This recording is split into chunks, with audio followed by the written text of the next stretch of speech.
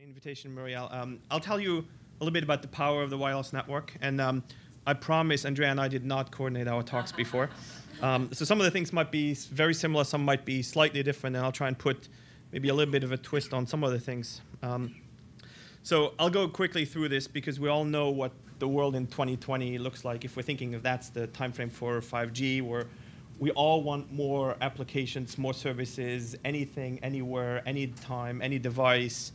And there's just a lot more stuff that's happening. We want the high data rate, the video on all the devices, wherever we go. We talked a lot about IoT this morning, so everything, maybe the water bottle will have an IP address, and everything, every object around you will be connected.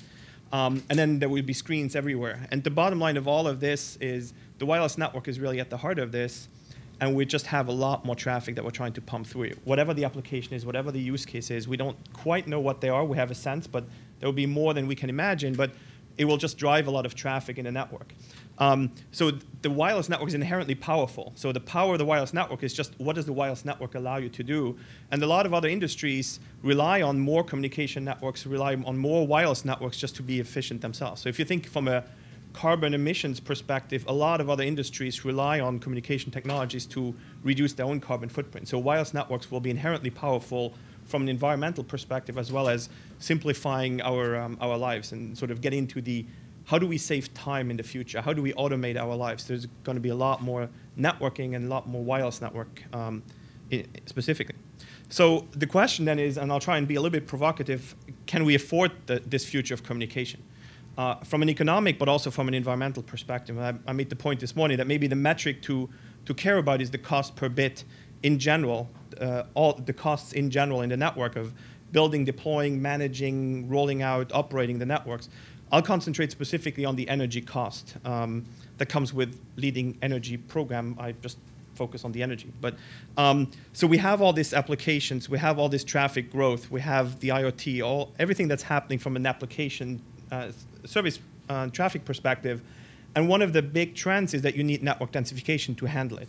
Whether it's small cells, whether it's more equipment of the same, whether it's different technologies, but generally in wireless as well as in the other parts of the network, fixed access, core networks, we go into more distributed data centers, we go into putting equipment closer to the users. Generally, there's a trend towards network densification. And then the question is, what does network densification do to you from an energy perspective? We know that from one generation to the other, from every rollout of the equipment, it becomes more efficient. But the traffic growth is much more than the improvements in energy efficiency. So we start seeing a gap where energy efficiency is certainly happening, but traffic growth is outpacing the energy efficiency. And then that will have, obviously, impacts that the energy consumption might grow.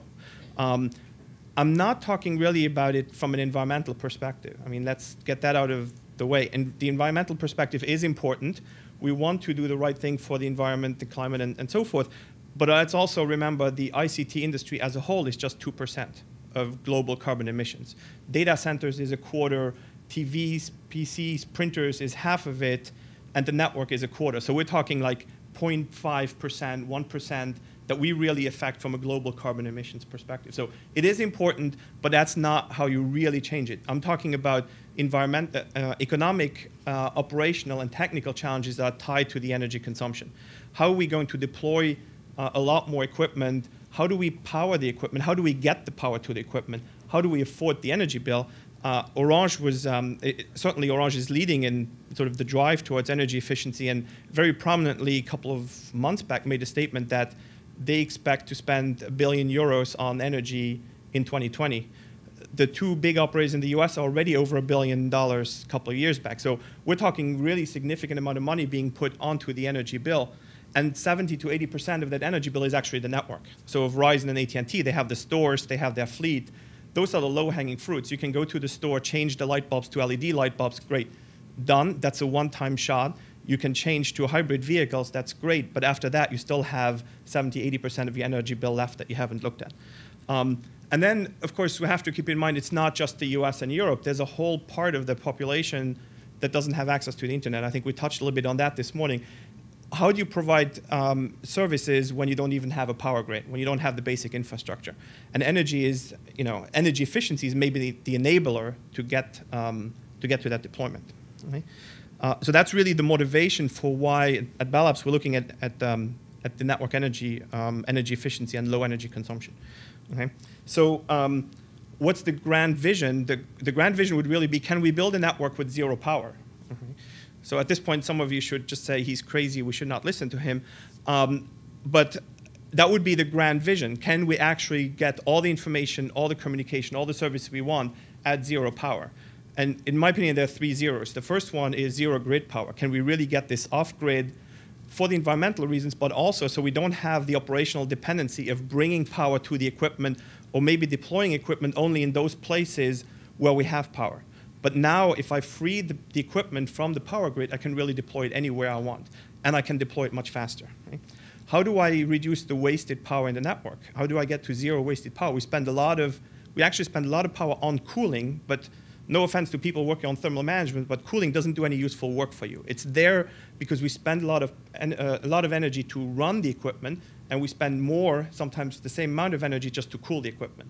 So that's great. We have to do that. But if we can reduce that, if you get to passive cooling, very efficient liquid cooling, you can get a factor 2 right there. So how do we reduce the overheads that we have in the networks? And then, so those 2 zeros, I think, are actually pretty realistic. We can get to zero grid power. Just a question of, it's technically possible, is it economically viable and practical? Zero wasted power, we can probably get to epsilon. Maybe not quite zero, but we can certainly get to epsilon. So we don't have any overheads. We don't spend energy on non-useful work. The third zero is zero energy per bit, and there's a little bit of marketing here. Here I really mean, can we get to maximum efficiency where I don't spend any more energy than I absolutely have to? So it's sort of zero energy above the minimum limit, the minimum amount. And maybe we don't know what the limit is, but I want to get maximum efficiency. So the zero energy per bit is really I want maximum efficiency. So when I do spend energy, it comes from a local energy source. I put all that energy to maximum work. So I do maximum work with that joule that I spend on bit processing, storage, transport. Okay? So that's sort of the grand vision. And a lot of what we do within Bell Labs, as well as with a consortium called Green Touch, is really trying to get towards that maximum energy efficiency, which is then also an enabler for a lot of the other 2 zeros here. Okay? The joke in Bell Labs is that I was desperately trying to find a fundamental limit at 7, because then I could say I work on 007, but there is no 7 that I could find. So that's maybe a research challenge. If somebody knows a fundamental limit on energy where the number is 7, we'll put that in. Okay. So I'll talk a little bit about what we've done specific on the wireless side, looking at heterogeneous networks and small cell networks. And with energy, in general, you have to look at the entire network. You can't just focus on the hardware. You can't just focus on architecture. You can't just focus on algorithms, protocols. You have to look at everything together. Ultimately, the energy is consumed in the hardware. An algorithm doesn't consume energy, but still, you need to look at the algorithm, you need to look at the hardware, look at everything.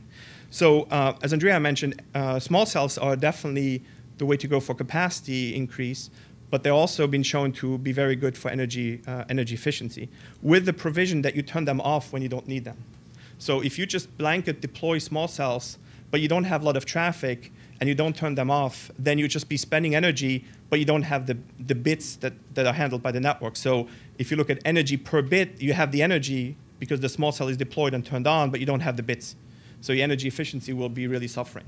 And from a project that we've done together with universities in Germany and Intel called IntelliSpectrum, we've sort of shown that if you just take a traditional LTE network and you just drop small cells in there, you didn't do any of the other optimizations, you can get factor 50% improvement in energy efficiency.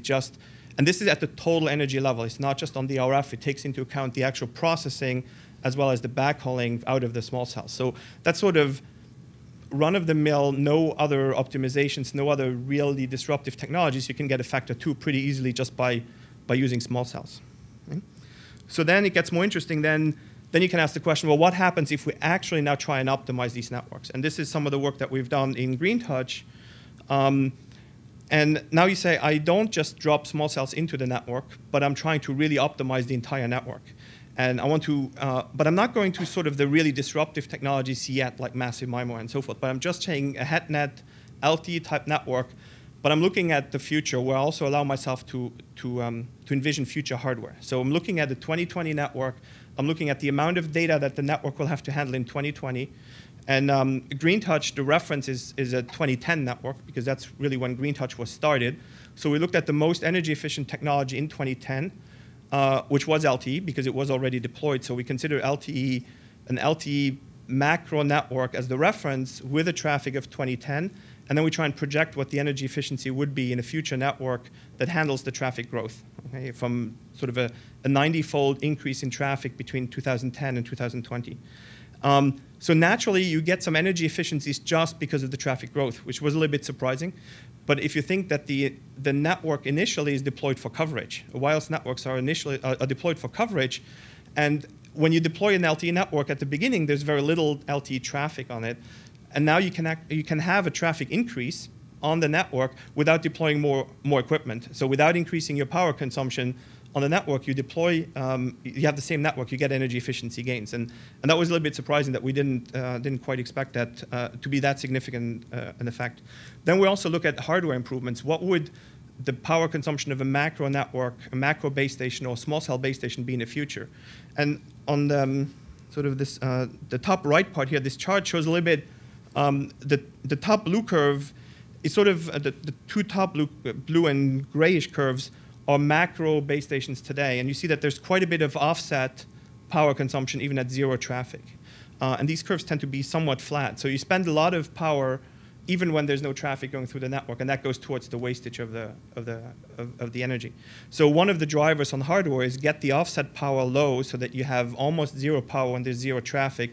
You have full proportionality on the power consumption relative to the traffic. So get the offset low, get a 45-degree angle, essentially, and then really also make the peak power consumption go low. And those are all your technology improvements from a hardware perspective. Just a small cell will consume much less than a macro, of course, but also how can we reduce the power consumption of the macros? Right? That's a key part.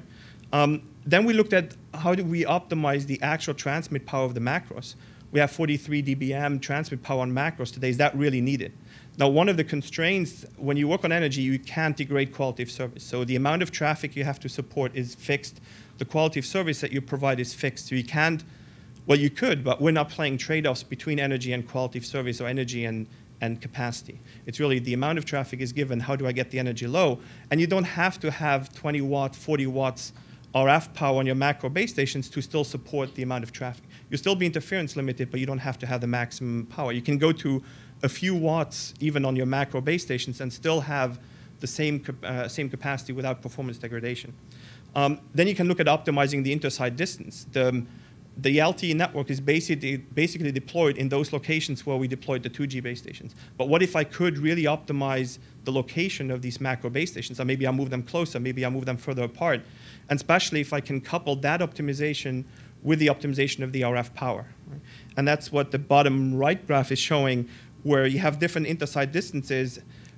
For each intersite distance, we also optimize the RF power jointly with the intersite distance. And you see that there's sort of a sweet spot where if you shrink the intersite distance too much, you have too many of the base stations, your overall power consumption will go up.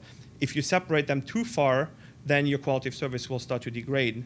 And you will have to increase your transmit power to make up for the intersite distance. So there's sort of a sweet spot of the intersite distance and the RF power. Then you can also look at optimizing the number of small cells. The result I previously mentioned is just a couple of small cells per macro sector. But what if you deploy more and you optimize how many you deploy?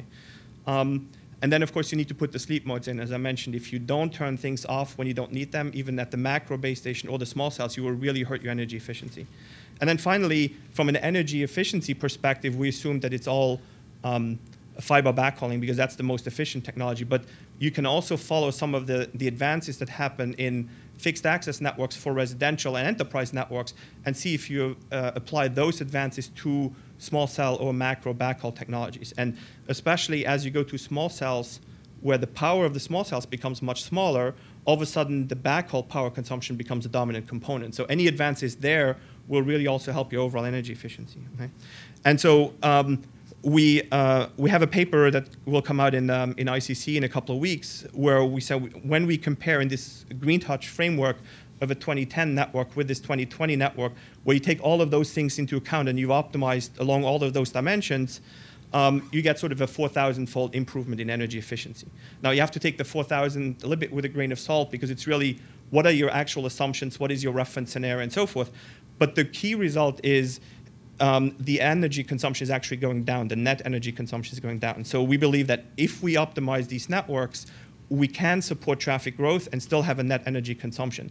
Now, what the reduction? So what the numbers are depends a little bit on what your assumptions are and so forth. So we think that the starting point for Green Touch was the concern that traffic is growing, we can't keep pace with it, and therefore energy has to grow. And we believe now that that's not necessarily true. We can support all the applications, which would be good for all of us as industry professionals and consumers, but we can also have the net energy reduction. Okay?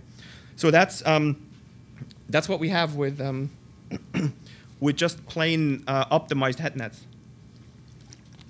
So then you can say, well, what happens if you get into some of these other more disruptive technologies? Can you do even better? And there we include massive MIMO. And I'm not going to explain massive MIMO. I think a lot of you are familiar with it, and Andrea did also a great job of already explaining the basics of massive MIMO. The wrinkle we need to put in is not just look at the energy per bit from an RF perspective, but really take into account the energy in all the RF chains, because if you have 100 antenna elements, you will have, for maximum performance, you'll have 100 RF chains. So you have 100 radios, 100 filters, A to D converters, and so forth. And you have a lot of processing, sort of the massive MIMO processing, the channel estimation, and then the processing of the weights that you're going to put on each one of the 100 antennas. So you really have to look at total energy efficiency. And of course, the basic massive MIMO result says if you double the antenna, you halve the energy, but that's from an RF perspective. So there's a benefit from increasing the number of antennas in terms of energy reduction, but if you have more antennas, the other two will start to increase with the number of antenna in terms of processing complexity and the RF hardware. But fortunately, when you do this overall optimization, you still have energy efficiency gains. So one of the key results I think that will come out of Green Touch is that when you actually look at massive MIMO from a total energy efficiency perspective, it's still beneficial. But there's a sweet spot. You don't want to go to an infinite number of antenna. There's sort of a sweet spot where at some point the complexity will catch up with you, the RF energy will catch up with you, so there's sort of a sweet spot. But it's not, the sweet spot, fortunately, is not 1 or 2. The sweet spot is still sort of in the 100 to 100 antenna range. Then we also look at ultra-dense small cell networks. What happens if we don't just deploy 2, 3, 4 small cells, but now we go to really, really massive deployment of small cell, maybe every 50 meters or so, when you have maybe a factor 10, factor 20 scale on how many small cells you deploy. What are benefits of that? We also look at separation of control and data plane, where right now your lifeline to the network is also that base station that provides your service. But if you, especially if you go to small cells and you want to turn small cells on and off, you're still moving around the network. You still want the coverage, and you still want to be able to get service when you need it, and that usually prevents you from really turning stuff off. But if you have a macro signaling base station that maintains your lifeline to the network, but your actual data connection will be to a small cell, you can really put that down to, in deep sleep. So it's a key enabling to really make sure you can deploy small cells and put them really to deep sleep when you don't need them. We also look at interference alignment. We also look a little bit at bandwidth expansion and what happens if you go into low SNR regimes. And ultimately, a lot of the work that Green Touch has done is really a big modeling exercise to understand the traffic profiles, the user distributions, and really model all these technologies in different environments, whether it's dense urban in Manhattan, or it's a suburban, or it's a rural environment, and looking at all these technologies and seeing which one is the best one. And the nice outcome will be, I can, but I don't want to pre-announce the result because we have the Green Touch meeting in just a few weeks in New York, where we'll really announce publicly all the results and we'll make everything available, is that there's not one technology that's universally optimal. You'll find that in some parts of the network it's better to have small cells. In some parts of the network it's better to have LSAS.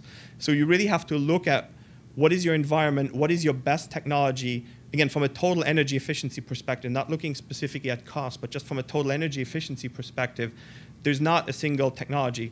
And I think that dovetails nicely with what Andrea was saying, that if you build a single network, ultimately you have to build one network. How do you optimize these different technologies? And maybe there's no real difference between dense urban and urban. I don't know where the where the boundary is between that. So that just means you need to continuously optimize and have sort of a software-defined layer that says at some point this is a small cell, but maybe now traffic changes, and now all of a sudden this looks like a dense urban environment, and I have to reconfigure, re-optimize my network. But I think the key contribution from GreenTouch will be sort of the characterization of the performance of different technologies, as well as sort of the regions where each technology is optimal. Again, I don't want to pre-announce the results, but I'm just going to say this slide comes after the slide where I said 4,000. So you can draw your conclusion that hopefully these technologies will be a little bit better than the 4,000 I had before. OK, so far I talked purely about energy efficiency. And one of the key trends is really to go to massive number of small cells. But let's look a little bit at the cost of deploying massive small cells. If the US operators have talked about 40,000 small cells in a nationwide network, but let's imagine you deploy 400,000 of these. Well, one problem with small cells is they're not really wireless. Okay? They're wireless to your phone, but they're not really wireless. They have two wires attached to them. One is a backhaul wire, connect back to the network and the rest of the internet, and the other is the power wire. Right? So now imagine you're an operations guy at Verizon or AT&T, and somebody says, we're going to deploy 400,000, 500,000 of these really tiny small cells. You have a huge problem because now you have to run 400,000 wires to each of these small cells. You can either choose to deploy them in those locations where you have power or backhaul, but that may not be optimal. So maybe now you need to deploy even more to make up for it, or you somehow find another way to remove these wires.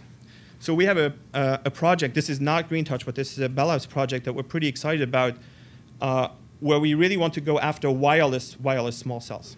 Okay? Really ultimately cut all the wires that go into the small cell. And we think by that you can really simplify the deployment of wireless networks. Now, how do you do that? The first wire on the backhaul is pretty easy. You just use a wireless backhaul technology. OK, that's great. The second one, you can say, I just cut the power wire, no big deal. I just use a solar panel, just put it on the small cell, and I'm done. I just power it by my solar panel. The problem is, if you look at small cells today, and you look at the size of the solar panel that you would need, it would be something like the table here.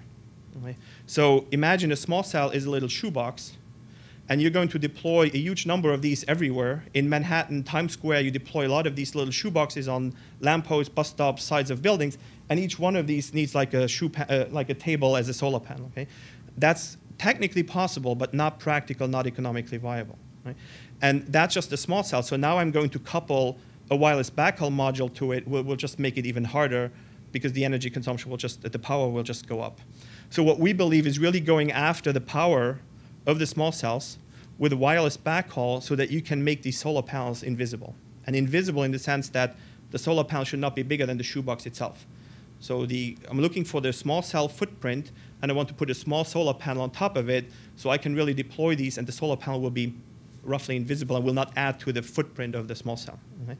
And so I'm going after this problem from an energy perspective, but it's really I'm going after an operational problem because we believe that you need a lot of small cells, and I'm going after the operational challenge from it. So it has nothing to do with the energy bill in some sense, because if you look at the energy bill of a small cell, it would be like 20 euros a year. So we're not talking a lot of operational cost from the energy bill, but it's really the operational cost of deploying these.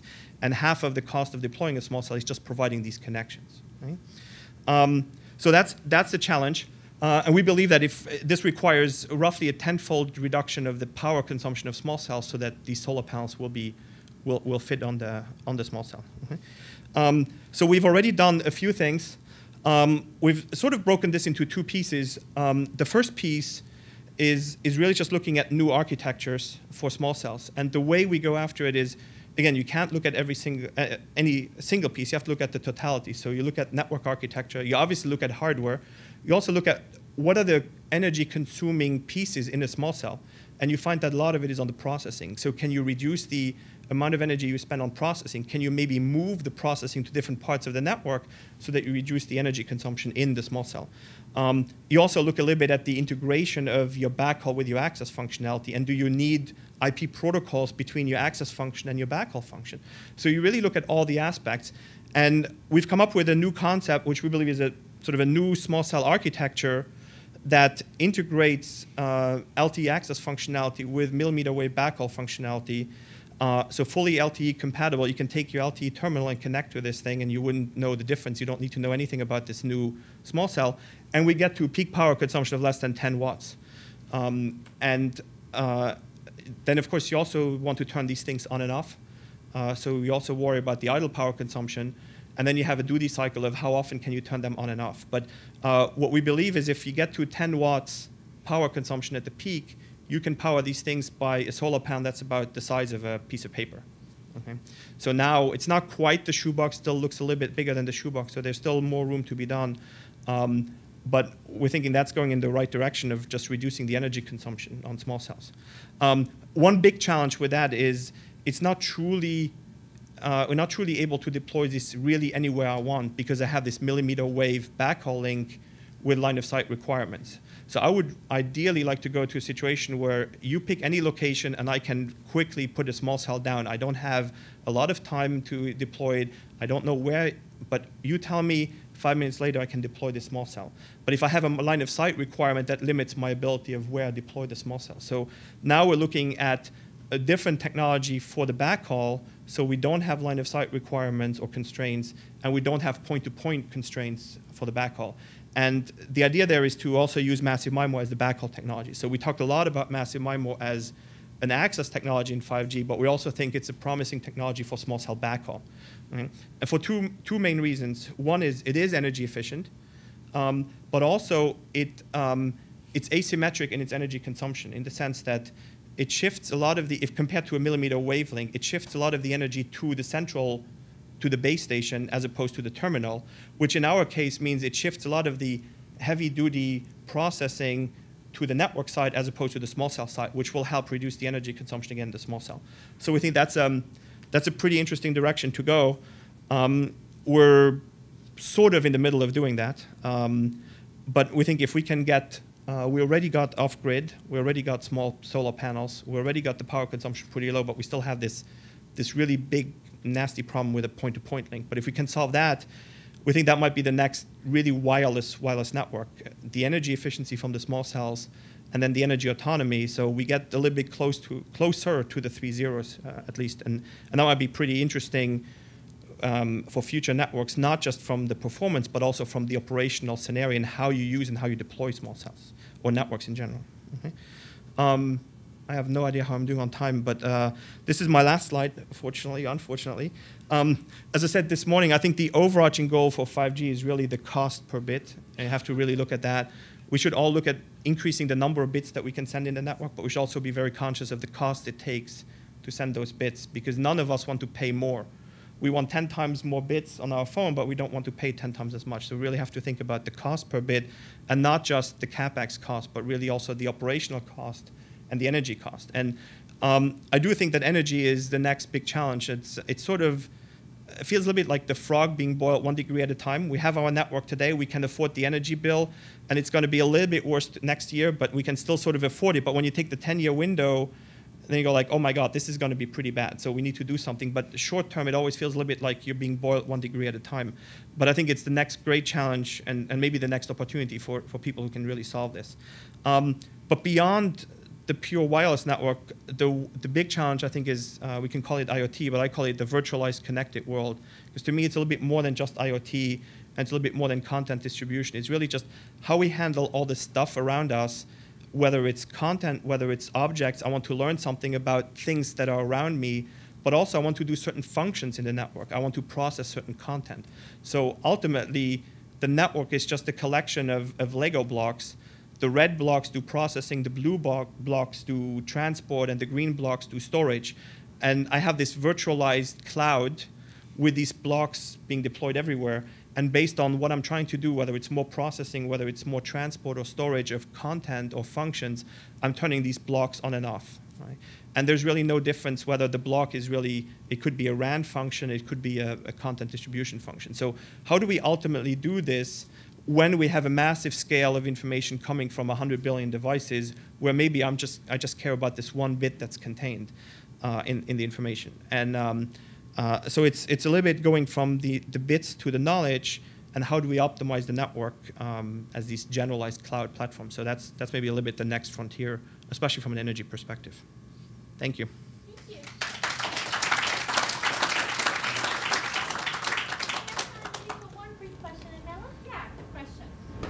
Thierry on network management. So when I hear small cells, I'm thinking a lot of signaling, protocols. So a lot of signaling means, like think AAA. Like you need to every second, tell your server where the user is, even if the rate is flat. So how does that actually impact your energy equation with small cells? Like you're gonna have to run these server farms to manage whatever you want to do with small cells. Yeah, I would put that in the central location so that you don't authenticate with every small cell especially if it's every 50 meters. But probably when you're on that small cell network with the 50-meter coverage, you're not in a car or on a high-speed train. So that might be more your macro network. But that's not what 3GPP suggesting currently. I mean, I'll defer that question to people who actually go to the standards. So you're saying standards needs to change to accommodate that new I didn't say that. I just don't know enough about what the standards are saying. I would just say, if you ask me how I would do it, I would say if you're fast moving, you shouldn't be on the 50-meter small cell where you're constantly handing off. And those functions, the network should know me. Why does it have to ask me, are you still Thierry like 2 minutes later? Right? Just like Muriel said, I'm still Thierry after the panel. So can you do it once? And when you do it once, I think you do it in a central location. No. Yeah. Are the small cells going to operate in the same band as large cells? And if so, how are you going to manage those? I think for all of the results, we've assumed they operate in the same band. Yeah. I mean, I didn't talk about SON, but obviously you have a heavy dose of SON to just manage everything at the resource level. Right? We're thinking a lot more at the network architecture level, but then you need the optimization at the lower levels, for sure. Fantastic. Well, thank you very much. Thank you.